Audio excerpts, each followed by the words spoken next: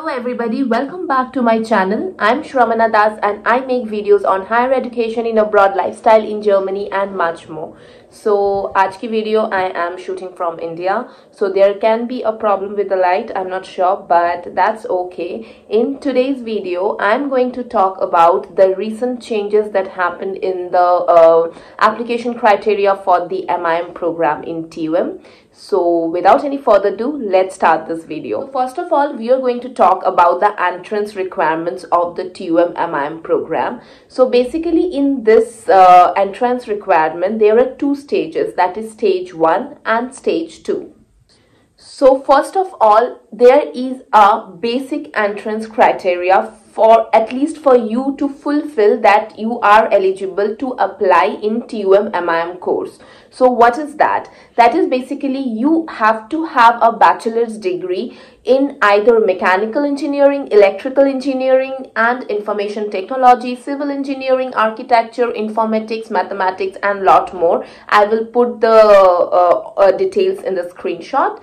And then this is basically the change that has been made. Before, when we used to study, this is the only criteria we had, that you need to be an engineer. But now for the students of Bangladesh, Pakistan, India, China and Egypt, this criteria has been changed. You must have a GMAT exam given with a minimum score of 640.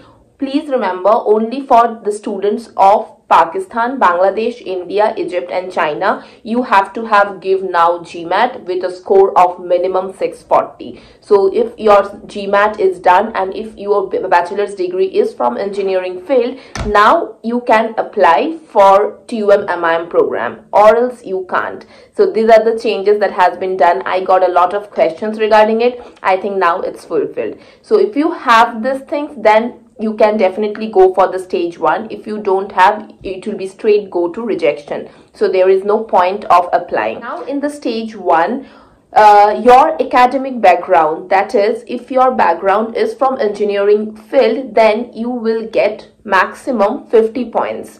After that, your GPA will give you maximum 15 points. So this 15 points will depend on what is your CGPA or GPA, and then your GMAT will give you 10 points, maximum 10 points. Yes. So for this particular country students, you have to get 640, and then after that, if you have marks more than 640, gradually you will get some points for it. But for other countries, this is totally fine.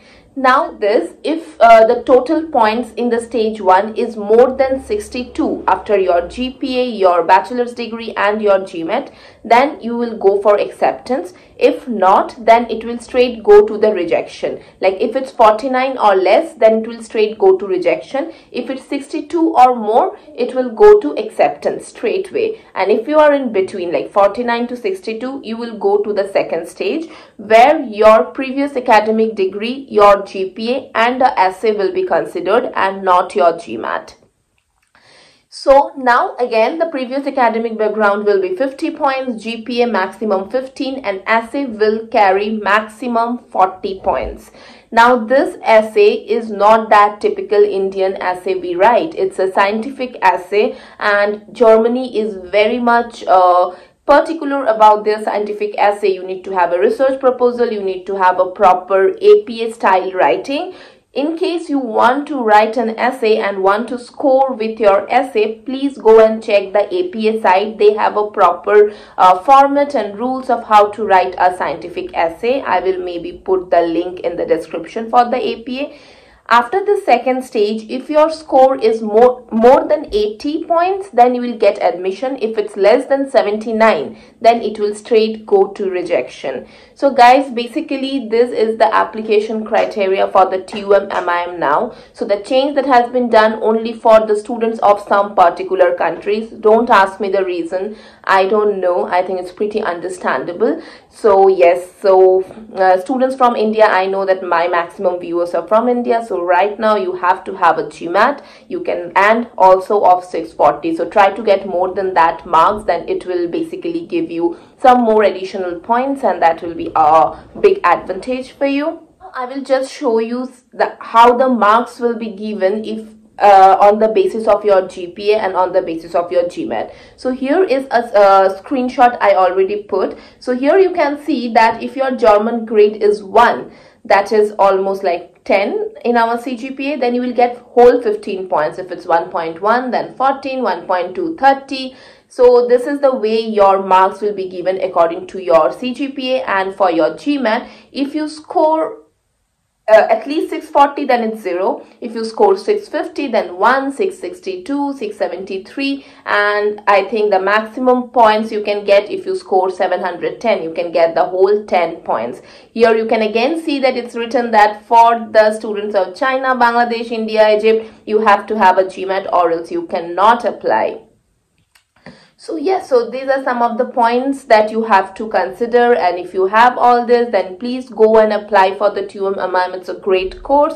So it's a very short video, but I hope everybody's doubt is clear now. What's the recent changes that has been made by TUM MIM and everything.